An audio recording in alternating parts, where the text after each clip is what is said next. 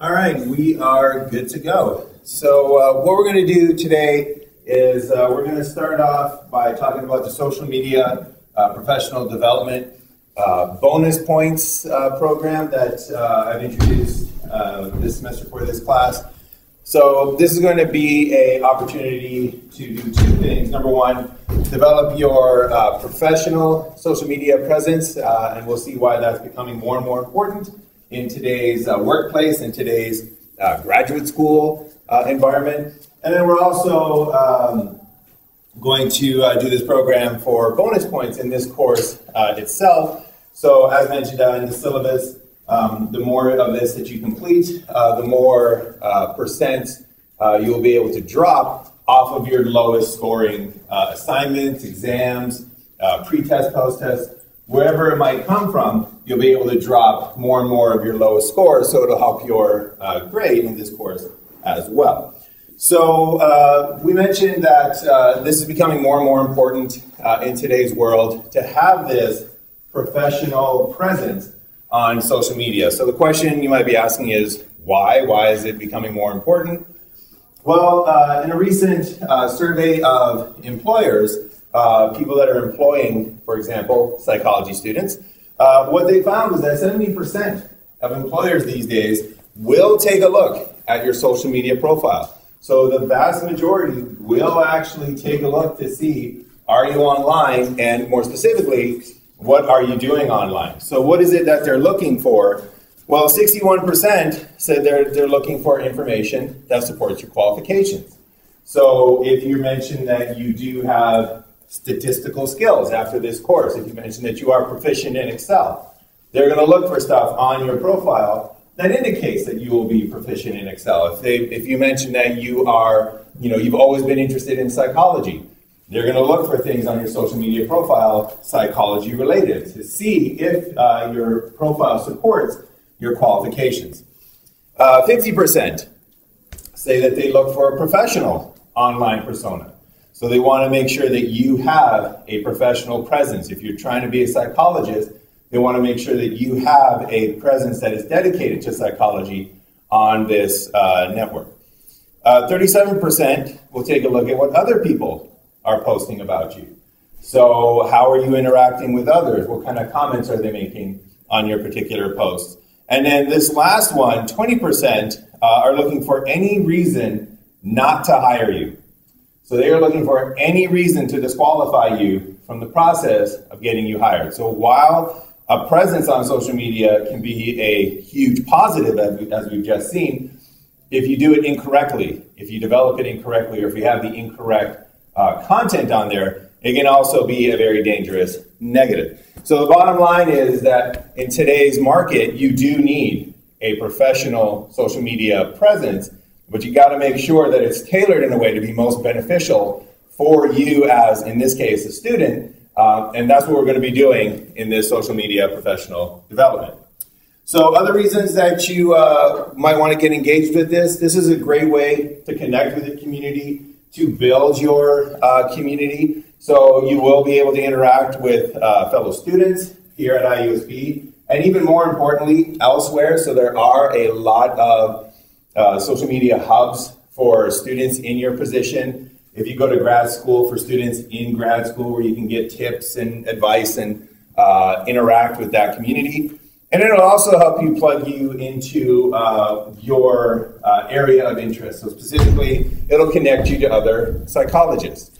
Most importantly, it'll connect you to psychologists at grad schools that you might be interested in going to. Or it could connect you to psychologists at institutions that you might be interested in working for, but it'll get you plugged into that community. So to achieve these goals, we're going to have a multi-step program throughout the semester. And we're going to start it off rather straightforwardly. And what we're going to do is we're going to have everybody sign up for a professional social media account. And what we're going to do is we're going to do Twitter.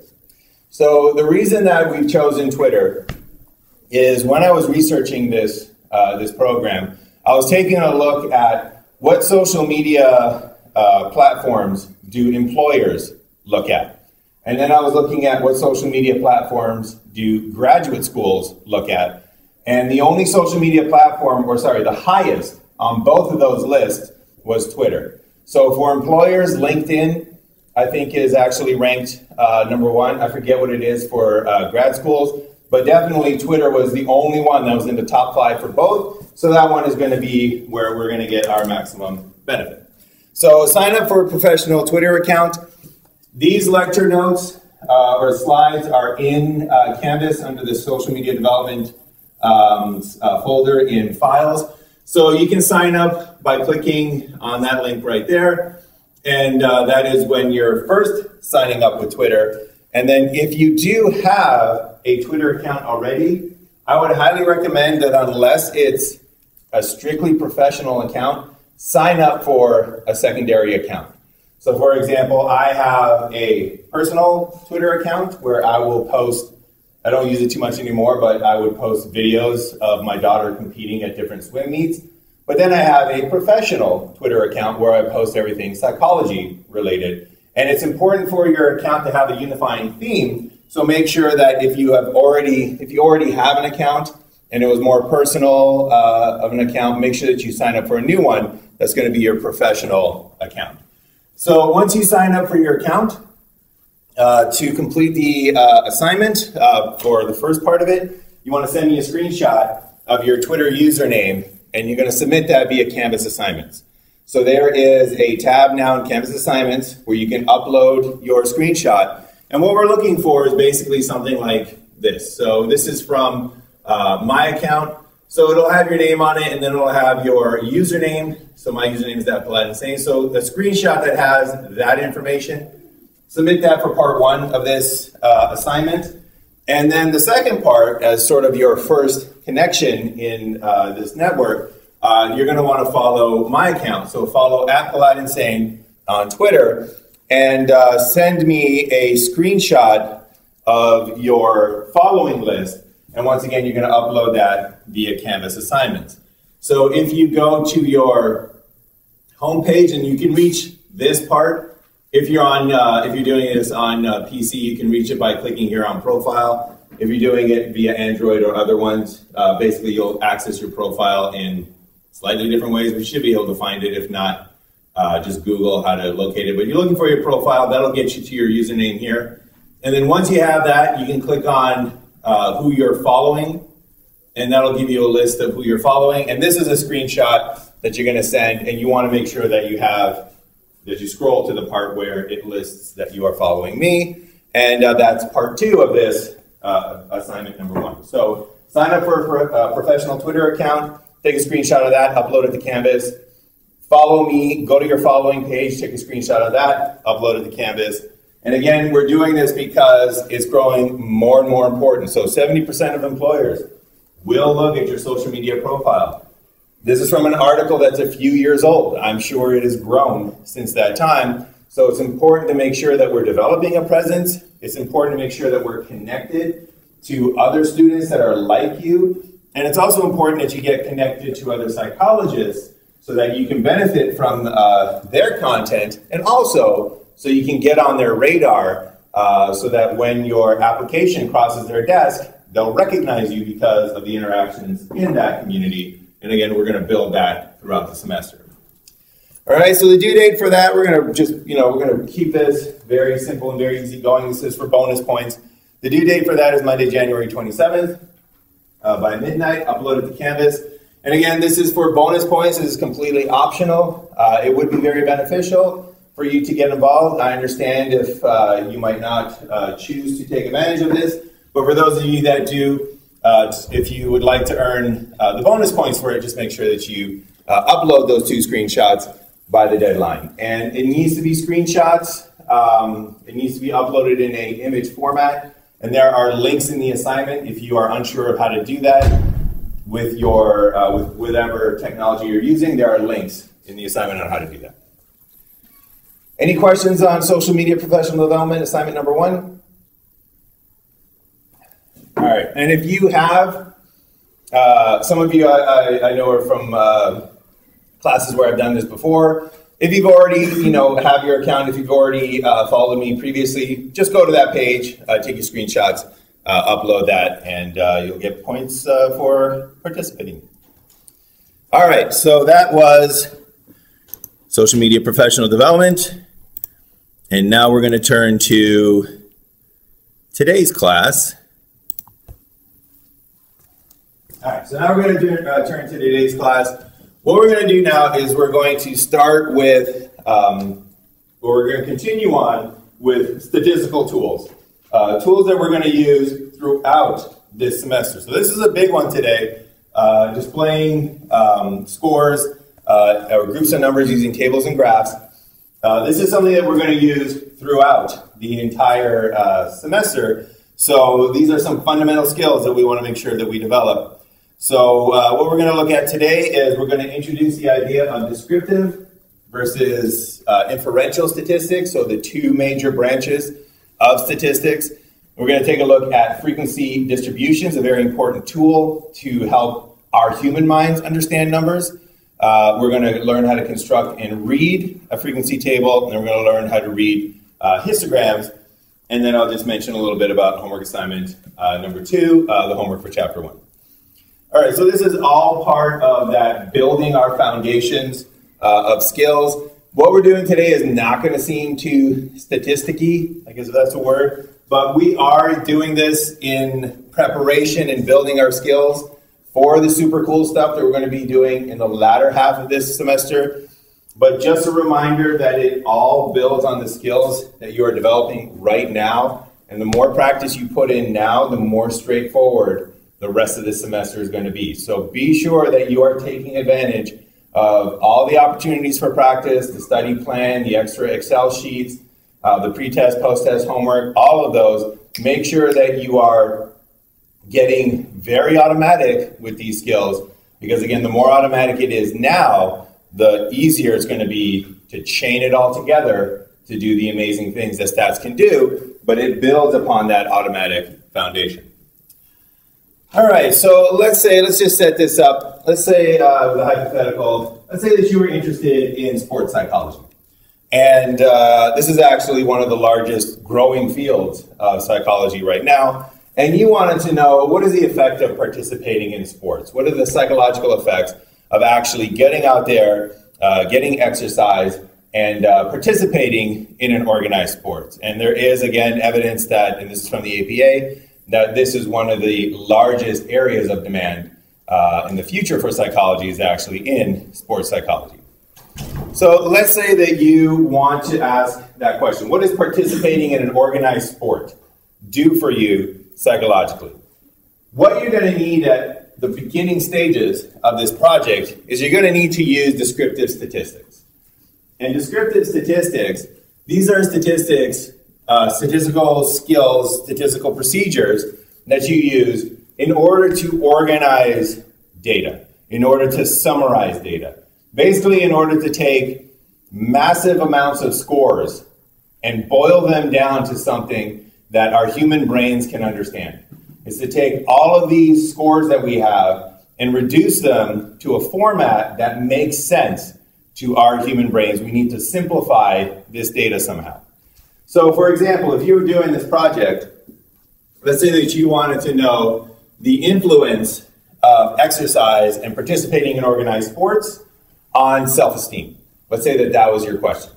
What you would do is you would start asking people who participated in organized sports, like this child over here, you would ask them, how much do you participate in organized sports? And you would give them a test on depression. So you would do that for this player over here, and you would do that for this college player over here, and you would do it for this high school girl over here, and you would do it for this guy over here who's waiting on the sidelines in a house league.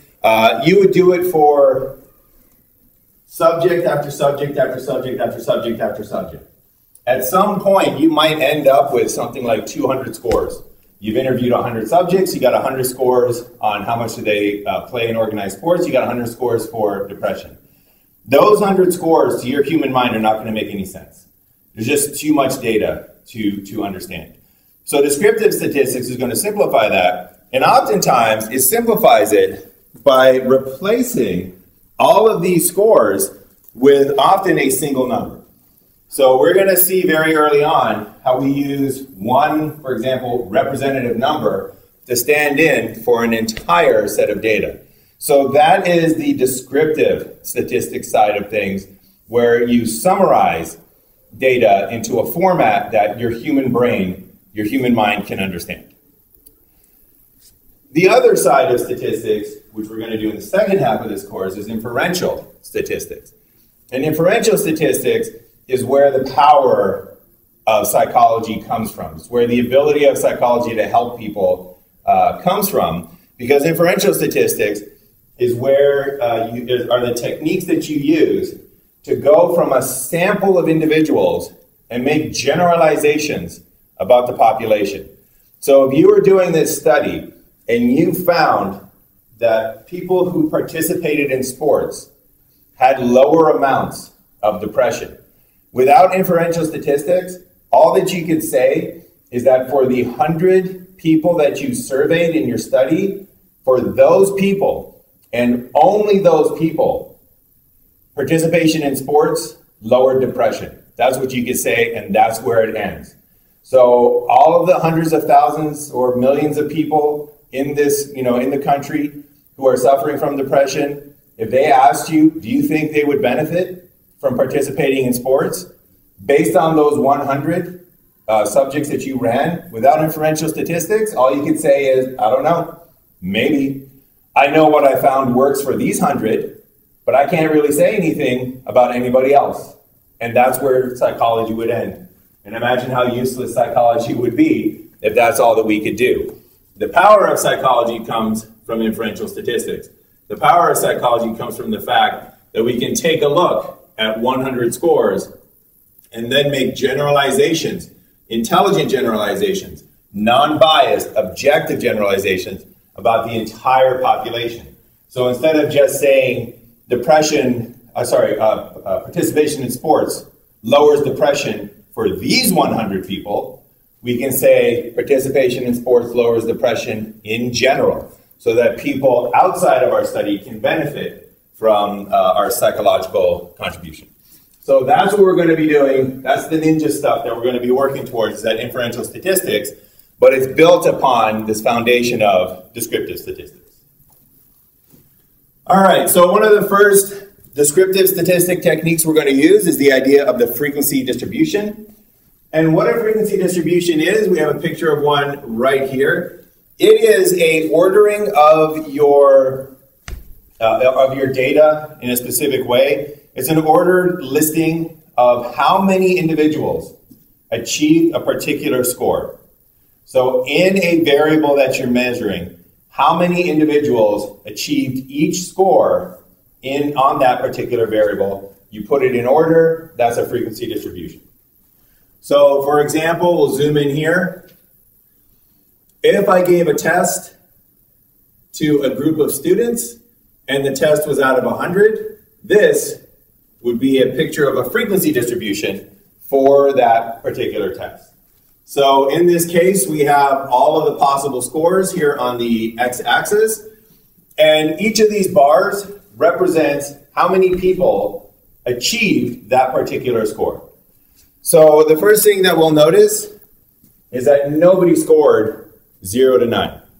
Nobody scored 10 to 19. Nobody scored 20 to 29. Nobody scored 30 to 39. Nobody scored 40 to 49. But then once we get to 50 to 59 out of 100, we find out that some people scored that amount. And specifically, we have 2 individuals that achieved that score. So it's the frequency of individuals that achieved a particular score. And the way I like to think about it is this is almost like an apartment building where people live, and their score is the address that they live at. So 2 people here live at a score of 50 to 59. We got 4 people who live in the apartment building, 5 people who live in the apartment building next to them with a score of 60 to 69. We got 4 people living at 70 to 79. We got another 5 people living 80 to 89. And then we got that one solitary individual living at 90 to 100. And that is a frequency distribution of the scores on this particular test. So again, this frequency distribution has taken a whole bunch of numbers summarize them in a way that we can understand, and then once you are able to read a frequency distribution very fluently, you'll see that it summarizes a lot of information in a very useful way that's very readily understandable and very quickly understandable to our human minds. Any questions so far? All right, so these frequency distributions, they can be made or structured in two major ways. So one way is to have them in a table, and then the other way is to have them in a graph. So the graph we've just seen, and we'll see how to build that in just a little bit. The table we're going to take a look at right now. So frequency tables, let's consider the following example. Let's say that you got the following set of n equals 20 scores. So that n there, that stands for the number of scores. So oftentimes it's important to know just how many scores do you have in your raw scores. And n is what is used to indicate how many scores you have. So if you see n equals 20, that means that you have a set of 20 scores. There's 20 scores in total, and they're on a 10-point scale. So it was a 10-point quiz, and there are the scores right there. When you take a look at those scores, even though it's only 20, it's kind of hard to make sense of this particular set of scores. And it's kind of hard to answer questions about this particular set of scores. So for example, if I decided that anybody that scored 6 or lower on this 10-point quiz is going to have to come into an office hour for some extra tutoring, how many people can I expect to have in my office hour? What's the attendance that I can plan for? Taking a look at that score, that set of scores right there, very difficult to answer that question. So what we need to do is we need to construct a frequency table of these scores. We need to put it in an order, put it in a structure that our human minds can deal with. So this is what the frequency table has as its headings. The first one, it has a capital X. That's apparently standing for the scores. It does not stand for scores. I wrote it that way because that is the typical way that you're going to see it. But you're going to do yourselves a large favor, and whenever you see a frequency table and you see that X, all right, so if you see a frequency table that has the scores, you're going to read that as the possible scores. All right, so don't get in the habit of reading X as the scores when you encounter it in a frequency table. In a frequency table, it's special. It's the possible scores. And I'll show you why that is important in just a moment. So this is oftentimes read as the score. Read it as the possible scores. F over here is for the frequencies. Again, do not read it as F. Read it as the frequency. And what you would do is you would list all of your possible scores. So in this test, it is possible to get 10 out of 10. And in this quiz, it is possible to get 9 out of 10. And it's possible to get 8. And it's possible to get 7. And you can get 6. And you can get a 5. And at one point, these go automatically. You can get a 4, a 3. Oh, no, they don't. A 2 and a 1. And you can even get 0. You can get 0 out of 10. You can get everything incorrect. So what we do is we list the possible scores. And then we construct a frequency table by ordering these scores and getting the number for each of these possible scores. So for example, we'll zoom in on that just to get the ball rolling. What we would do is we would go through all 20 scores and we would count how many times does the score of 0 out of 10 occur. And if you go through here and you count how many times people got 0 out of 10, you'll find out that it has a frequency of 0. Right? So 0 out of 10 never occurs. It has a frequency of 0. You would do the same for 1 out of 10. You would scan through the 20 scores. 1 out of 10 does not occur. It also has a frequency of 0. So this table has now told us that for a possible score of 0 out of 10, 0 people achieved it. For a possible score of 1 out of 10, 0 people achieved that. For a possible score of 2 out of 10, we would start analyzing our scores, and we have one individual right there scored 2 out of 10. We have a second individual right there, scored 2 out of 10. So we have 2 people that scored 2 out of 10. So 2, a possible score of 2 has a frequency of 2. It occurred twice. Same thing we would do with a score of 3. There's one individual that scored 3 out of 10. There's another individual that scored 3 out of 10. A score of 3 out of 10 has a frequency of 2 as well. We will continue on with this for a score of 4.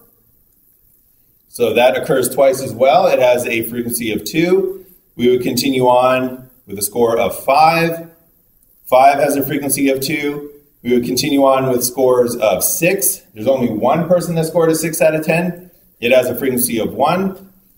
We got 1, 2, 3, 4 people that scored 7 out of 10. It's got a frequency of 4. And then we got 1, 2, 3 individuals that scored 8 out of 10.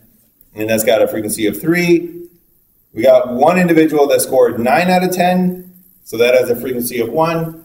And then we got 1, 2, 3 individuals that scored 10 out of 10. So 10 out of 10 has a frequency of 3. So as you can see, once we have all these frequencies up here, they're much easier to deal with. So for example, one of the first things that we can do is we can check to make sure that we've done our frequency table correctly by checking how many scores do we have in our frequency table. So if we add up all of these frequencies right here, what number should we end up with for this situation? We should end up with 20. Exactly. We were told there were 20 scores. We better have 20 scores in our frequency table. So if we add up all of the frequencies, we get a sum of 20, so we know we've created it correctly. So remember back last class, the summation formula in Excel, if you're making your frequency distributions in Excel, you can use that to double check to make sure that you've created them correctly. All right, other things that you can do with this is you can answer questions by that would be much more difficult to answer with just a random assortment of numbers like this. So for example, I mentioned before that if I was giving this test, I might decide that people that scored 6 out of 10 or lower need to attend a tutoring session in order to improve their skills. So in that case, I would want to plan how many people are going to come to this particular tutoring session. Well, looking over here, I'm basically asking how many people scored 6 out of 10 or lower, and that is not something that my human brain can easily do. Looking at it here, much easier to do. So we got one person that scored a 6. 1 plus 2 is 3, plus 2 is 5, plus 2 is 7, plus 2 is 9. There are 9 people that scored 6 or lower. I should expect 9 students to come to this extra tutorial session. If you are going to give out prizes to people that scored 9 out of 10 or higher, you know that you are going to need 1 prize plus 3 prizes, 4 prizes total, because 4 people scored 9 out of 10 or higher. So it's much easier to understand your data when it's in this format. It's in a format that our human brains can understand. All right, so one thing though that tricks our human brains, and I'm going to mention this right now, and this is why I want you to always read this as the possible scores. So one mistake that I have seen time and time again is when you're dealing with a frequency table and you have to interact with it and you have to get certain information from the frequency table, one of the classic, very common things that people ask for is the sum of the scores, right? So we just talked about this last time. You could be asked, what is the sum of the scores, right? Very common question. Given this frequency table right here, what are the sum of the scores? And this is where you need to make sure that you have a rock solid understanding of what it is that is being displayed here so that you don't fall for this error. Because I mentioned, read this column right here, not as the scores, but as the possible scores. Because the number one error that people make when they're asked for the sum of the scores and they're dealing with a frequency table is not understanding what that frequency table is giving them and then simply saying, well, I'm looking for the sum of X, right? That's even worse. But I'm looking for the sum of the scores. Where can I find the scores? Well, here's something that says scores. So the sum of the scores is going to be 10 plus 9 plus 8 plus 7 plus 6 plus, and that is completely wrong. So the sum of the scores is not just summing down this column here, because these are the possible scores. They're not the scores that people actually achieve, right? Nobody got a score of 0. Nobody got a score of 1. Those are not the scores. Those are the possible scores. So make sure that you really understand, take the time to really kind of focus in on what a frequency table is actually showing you, so that when you see a question like, oh, what are the sum of the scores, you'll take a look at this frequency table and you'll say to yourself, all right, well, I remember that this column here, even though it's labeled X, which is the scores, in a frequency table, this is the possible scores. And we're not asking for the sum of the possible scores, we're asking for the sum of the scores. So what I need to do is I need to read this frequency table and say, all right, we got 3 scores of 10 out of 10. So we're going to want to go 10 plus 10 plus 10. And then what do we have? We got 1 score that's 9 out of 10. So then we go plus 9. And then what do we have? We got 3 scores that are 8 out of 10. So we go 8 plus 8 plus 8 plus, and then you do it for 7, 6, 5, all the way down until your last actual score. So this is the sum of the scores. So again, there's going to be pitfalls in statistics. It's straightforward once you get that understanding, but there's going to be these little possible tricks and little possible pitfalls along the way. I'll highlight as many of those as I can, but the rest is up to you. So when you're encountering a frequency table, again, read this as the possible scores, so that when you see a question asking you for the sum of the scores, and this happens all the time in stats, when you're reading off the table, you won't just sum that column right there, which is going to be a temptation. Fight against it. Don't do it. You're going to unpack the table and recover the actual scores so that you can do the sum of these scores.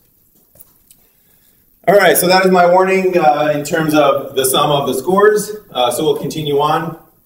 So that was a frequency table using frequencies. Sometimes you'll also see frequency tables using percents. So occasionally, especially once you get into the 1,000 subject limit, the numbers just get too big, the numbers just get too complicated, that you want to deal with percentages instead of actual raw frequencies. So you can convert this into percentages using this formula over here, where you have the frequency for each score divided by the number of scores multiplied by 100. That'll give you the percent. So if we apply that to this table here, we can see that 3 divided by 20, so we got 3 scores of 10 out of 10. We got 20 total scores multiplied by 100. That gives us a percent of 15. And using that formula, we can populate the rest of these with percentages. And you'll know that you've done that correctly if this adds up to 100, or, depending upon rounding error, 99.9 or 100.1. Sometimes you'll get a little bit off if you rounded too early. All right, so that's a frequency table. Any questions on that? All right. So the other form that it can be structured as is a graph. So we've already seen the graph. So let's take this frequency table here and we'll put it into a graph form. So the graph is usually called a histogram, and that's a graph that is a frequency distribution graph, and it looks like this. So this graph is made out of the table that we just created. So if we were to take this table and then put it into graphical form, that's what the numbers would look like. So there's the table for comparison. And as you can see, we have scores, once again on the bottom here.